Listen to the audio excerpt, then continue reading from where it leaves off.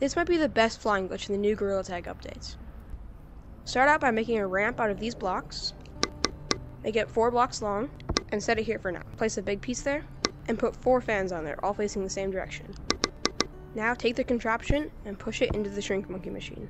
And for better results, place in another piece to make it go even further back. And then just jump in. It's just that easy. But we can take that a step further. Lay this down and put one of these blocks on top. Then